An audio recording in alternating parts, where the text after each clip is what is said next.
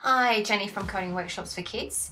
This video looks at Scratch's directions, understanding the directions and degrees when you are programming something in Scratch. So, words like up, down, right, or left are perfectly understood by people, but when we are programming, the computer needs a number to indicate an exact direction. And this is something that we want to explore in this video. So all characters or sprites in Scratch have their own number direction. So you can see that I've programmed a very simple Scratch project here to say point to mouse pointer. So as my mouse moves around, it points towards the direction of my mouse. And you can see that I've programmed for Scratch to tell me exactly the direction that my mouse is pointing towards. And that's how we can use the code blocks like point to direction, 90 degrees. So this is point to right.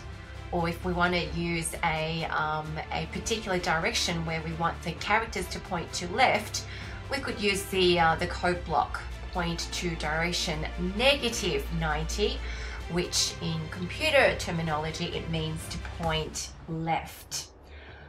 Pointing at 0 degrees up here is telling the computer let's go upwards, and pointing down is telling the computer to the direction of 180 degrees. So you can see that when we are learning about programming, we are entering into the space of numbers and maths and understanding our degrees in a full circle.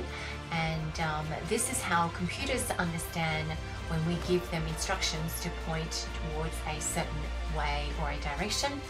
And this simple explanation has been presented by inventwithscratch.com, which I'm reposting in this video.